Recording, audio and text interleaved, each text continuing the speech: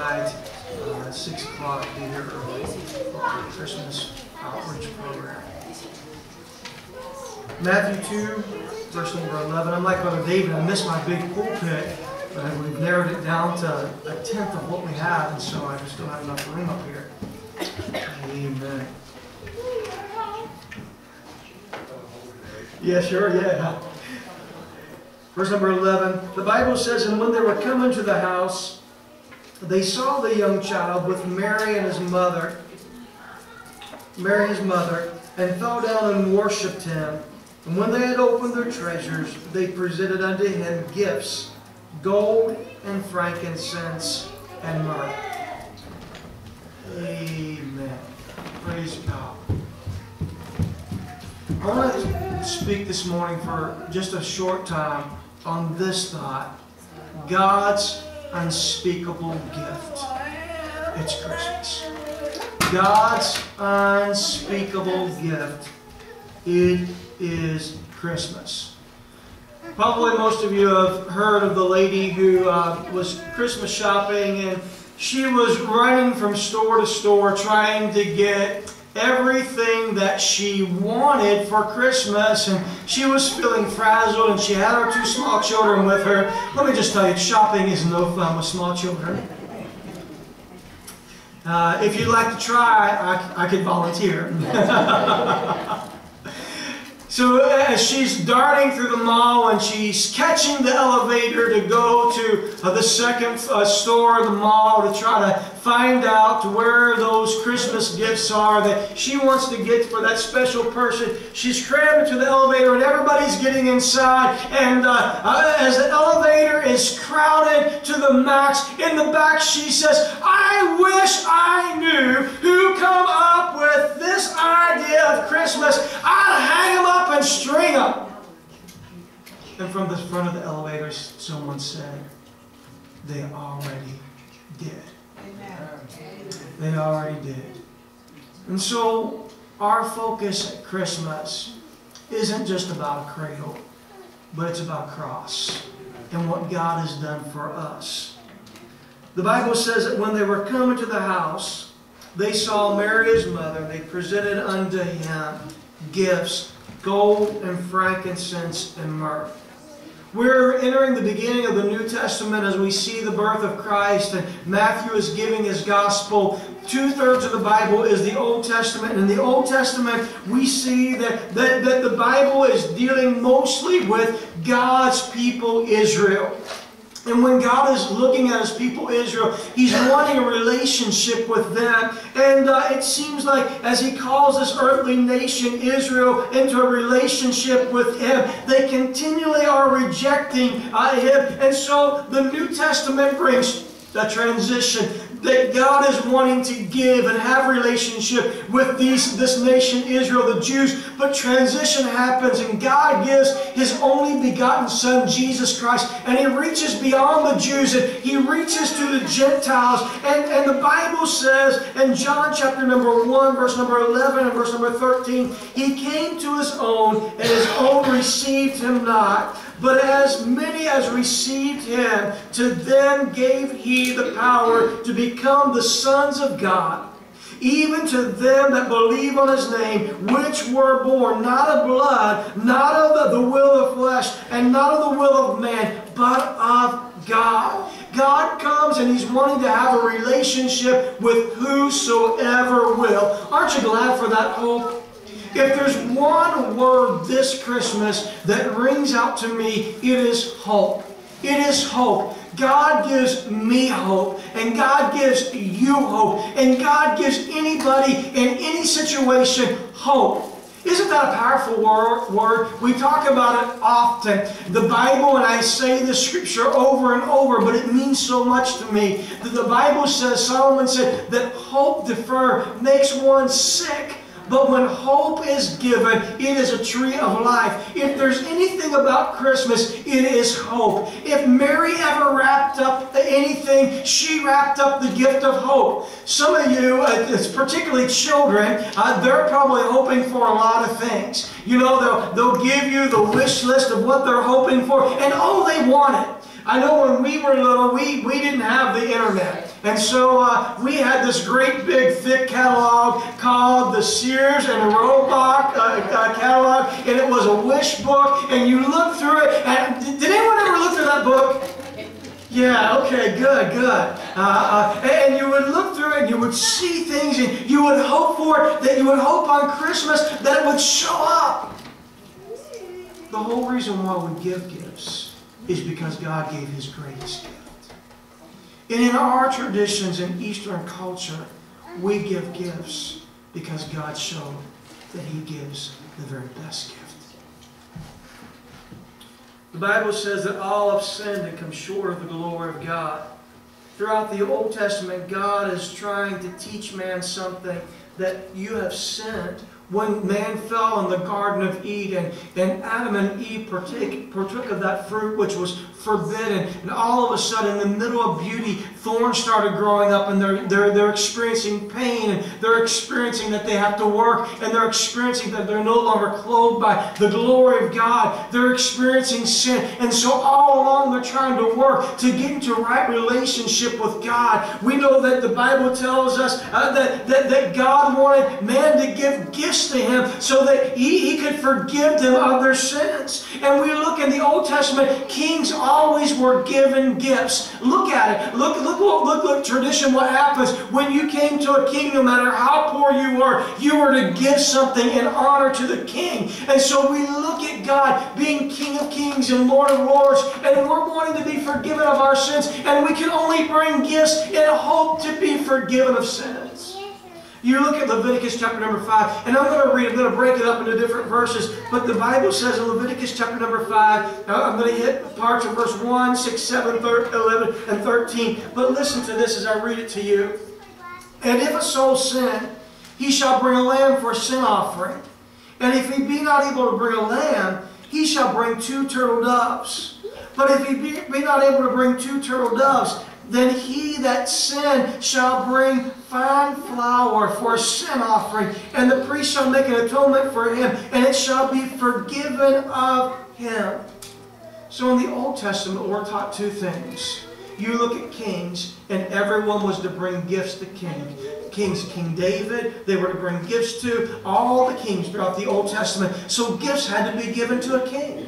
And the next thing that we realize is that we have to give even to God to be able to get our sins forgiven. If you're wealthy, then you bring a lamb. If you're not as wealthy, then you bring 2 turtle doves. And if you're really not wealthy, you just bring some finely ground up flour and you give it to the priest, and they will offer it to God as an atonement to your sins. But I love the transition that happens from the Old Testament to the New Testament. Remember, 2/3 of our Bible is Old Testament. And so we're all with this knowledge of giving to a king and giving to have remission of sins. But then we come into the New Testament and we find that, well, things change.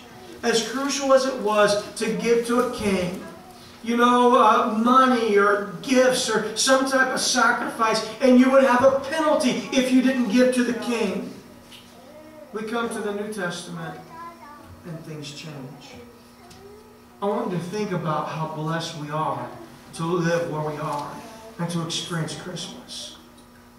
Because now, not do we give to a king, but a king gives to us.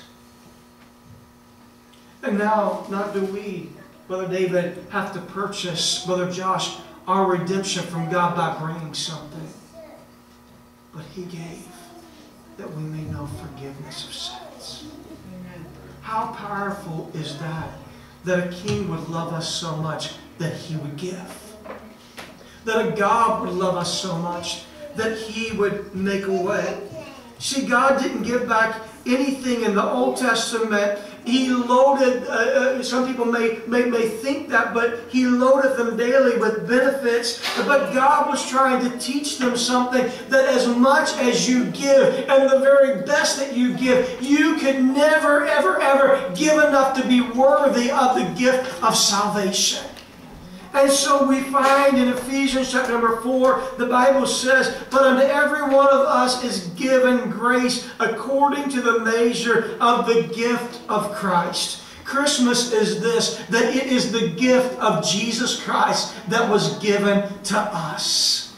Amen. There's going to be lots of gift giving over this season. There's going to be lots of parties, and there's going to be lots of family traditions. There's going to be a lot of great things. I love the laughter that's in the air. I love the spirit of Christmas. I love the spirit of giving. I love the spirit of coming together. But I love the greatest gift that was ever given, and that is Jesus Christ. And that is what Christmas is about. The Bible says, wherefore he saith, when he ascended up on high, he led captivity captive and gave gifts unto men. And now he is ascended, but that he also descended first in the lower parts of the earth, that he ascended in the same also that ascended up far above the heavens, that he might fill all things. Do you know what? I want to tell you something. That when we know someone who has died in the faith, they put their confidence and their trust in God. Amen. The hope of Christmas is this. Amen. Because Christ not only is ascended, but first of all, he descended to take the powers of death and of hell and of the grave, so that he could ascend to show that when someone dies in the faith, hope is still given. Amen. So I know we deal with that at Christmas. The loss of family and friends. We think about that. But in the middle of all that, can I say that he descended and ascended so that hope could be risen in us. The gift of Christ. The gift of hope. He walked on the water. He ascended that he may show us that he's God, that he can do anything that seems impossible. I don't know about you, but I've not recently tried walking on water. It usually doesn't work to me. You know, I guess I still like to jump in mud puddles sometimes. Probably not as much as I did years ago, right? Maybe some of you like to splash around or whatever, but I've never been able to master the craft of walking on water. Never will. But he did. He ascended or descended to show us that he was God. Could we be plain this morning? He's God. This Christmas, he's God. The gift is to show us that God came down among us to work, to do the very impossible. And there may be folks in the sanctuary that you're sitting and you think that there are things that simply seem impossible, but I want you to know that it's possible with God. With men, these things may be impossible, but with God, all things are possible. He descended to show us that he was God's gift of hope, that even in impossibility, amen, that he is still the one who works a far greater work than what we're able to do. And he's ascended, that he's praying for us. Hebrews 7:25 says, wherefore he is able to save them to the uttermost that come unto God by him, seeing that he ever liveth to make intercession for them. So do you know where the Christ of Christmas is? This very moment, he's sitting on the right hand of God the Father, and when we pray, he is the mediator that's making intercession with God. He's saying, there is that Tina Lehman down there in Millersburg, and she needs this, and so he's petitioning for us. There is that Bobby Dietrich in Wiccanisco. I heard his prayer, and Father, this is what he needs. Amen. There is that Tiffany Lucas, and whether she's in Lycans working or down in Harrisburg working, God hears the prayer. And it's ascending to the Father through Jesus. So when things seem unhopeful, what did I say that was wrong? Tiffany Lucas. See, he doesn't get that mixed up. He knows that you've been married 15 years. I'm sorry. She was just a little girl when I came here, right? So, yeah. Wow. My apologies. And by the way, you married a great fellow. Isn't that crazy? Pardon my little blip there. But he still knows. God knows. He doesn't get it mixed up. So whatever our impossibility, he ascended at Christmas to let us know that there is hope. There's hope. Why can I be hopeful? Why can I experience joy? Because the gift of Christmas is the greatest of all gifts. And the message is this, is that He is here and anything can happen. You see, He's the gift. When He was talking to the woman at the well, her life was so mixed up. Think about this. With what little knowledge I have, and I don't think you have to have much to see how messed up this lady's life is. She goes from relationship to relationship. Maybe she's looking for something in a relationship. Maybe she's a bad chooser of fellows. I don't know what it is. But all together there, her life is pretty mixed up because she's looking for love and acceptance. And one day she's so embarrassed because of the life that she lives, she comes to the well when it's the hottest part of the day. Jesus knew that she would be there. So He sent His disciples, go on to town, but I'm staying here. There's some need that I need to meet. And so this woman who is embarrassed about her life, she comes to the well in the middle of the day. And she begins to talk. And this is what Jesus said. If thou knewest the gift of God, and who it is that saith unto thee, give me drink, thou wouldest ask of Him, and He would have given thee living water. Can I tell you the best gift of all is Jesus? When life is mixed up, and when we're mixed up, and when our situations is less than what they should be, when we're embarrassed, when it's overwhelming to us, He is the gift that continues to give.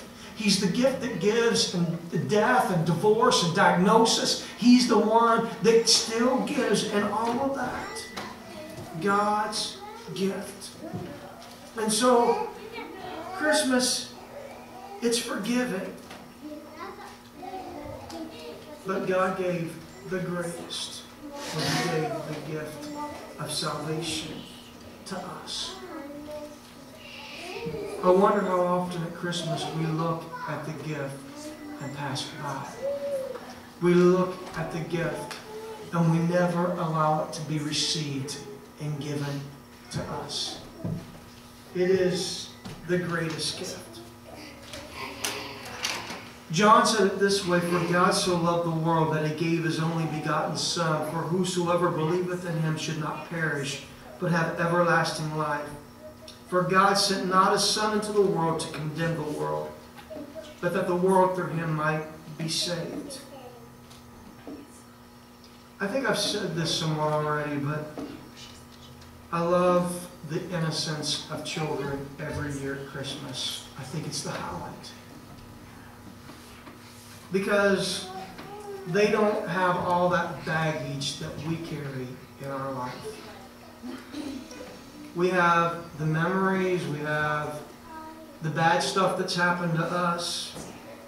If I was to ask you here, and please pardon my terminology, I'm just trying to, maybe some of you will be gathered around the table and you think, oh, I do not want to have to sit with that crazy again. Or their situation, or their story, or they hurt me. I don't want to have to. Families can be like that. And some folks can really dread these Christmases because of things that happened many, many years ago. But I want to tell you that not only does God give the greatest gift, but He gives us the liberty and the choice also to give the greatest gifts. I wonder if there's things that we need to be letting go of here at Christmas. Things that has affected our life that maybe we just need to forgive. That we just need to forget. How many's ever thought about Joseph in his life? And Joseph in his life, his brothers hate him because Brother Al, his dad makes him this coat that's so different. It's a coat of many colors, it's $15, and it's amazing. And so no one else gets that. And so Joseph has these crazy dreams that everybody's going to be bowing down before him. And he's crazy enough to share them. But they're really from God. Joseph knows they're from God and he holds on to it. But not everybody understands what God's working and doing in our life. Can I say that again? Not everybody understands what God is working and doing in our life. So it's okay if they don't understand. But here it is that they take that coat, they tear it up, and they sell him into slavery. He's treated in such a way that he should not be treated. Potiphar's house, she mistreats him, and we find out he goes in prison, he's mistreated. And finally, he interprets a dream he's forgotten about until one day when the king has a dream and they remember him. And now he rises to the place where he's a pharaoh. And this is the tough day that comes. They've changed. He's changed. They look different. He looks different. They come for food. He recognizes them. They don't recognize him. I feel like there's almost Christmas in Egypt this day. Because he sends everybody out. Genesis 45, the Bible says, Then Joseph could not refrain himself before all that stood by him, and he cried, and he caused every man to go out for meat. And there stood no man with him. And Joseph made himself known unto his brothers, and he wept aloud, and the Egyptians in the house of Pharaoh heard. Sometimes we just need to let go of things at Christmas, because that's the best gift. Because God has given us forgiveness and God has given us salvation. And when we begin to look and compare how God has treated us, could we do any less for anybody else? And so the gift of Christmas is saying this, that I'm embracing all and I'm loving and I'm forgiving. How awesome is that? And you may say, Brother Saville, Pastor, I wish that there's some scripture or there's some special remedy that you could give me, a formula that would help me to forgive. I will. It's called choose. It's a choice. Just as God chose to love the world and send His only begotten Son, and we accept His gift, we can't help but to continue to give the gift of forgiveness. How powerful is that? The gift of Christmas. I'm going to ask my wife if she would come to the piano this morning. You know what I would love for us all to do in here? I would love for us all this Christmas to experience Christmas in the innocency and the purity as children.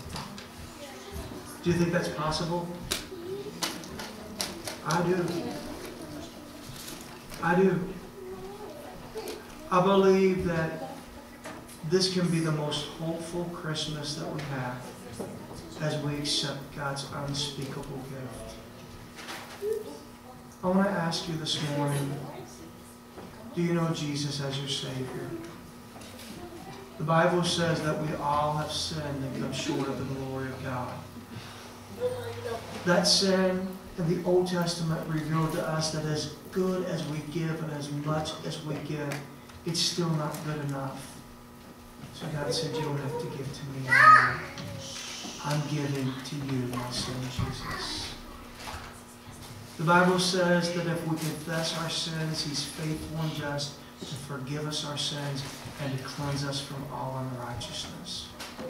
This morning, Christmas is about the purity of a child. Confessing our sins and accepting Him as our Savior. Knowing that our name is written in the Lamb's Book of Life.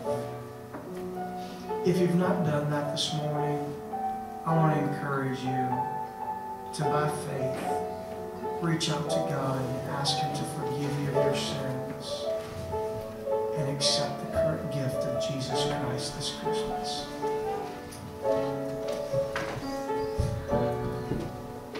And if this morning there's there's baggage that's holding you back,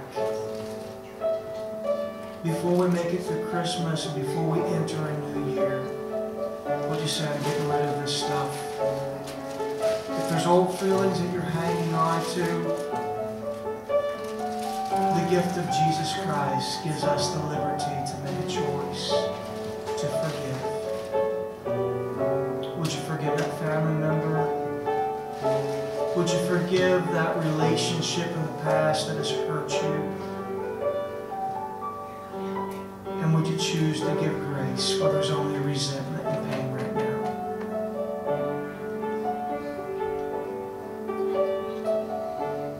And then for others, I'm going to ask you to do this. Would you lift your eyes to an ascended God? He was descended down to earth to show us that He forgives of sin, that He makes the impossible possible. And would you allow the faith of a child to rise in your heart? And would you say, God, I'm going to allow hope to be birthed in this, and I'm going to trust you with the situation.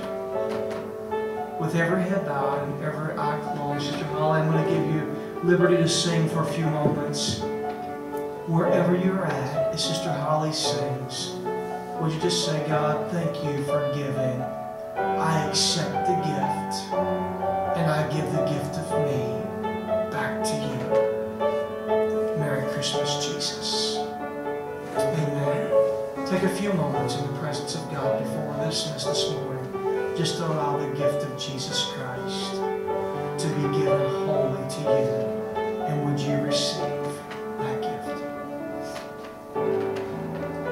There is hope.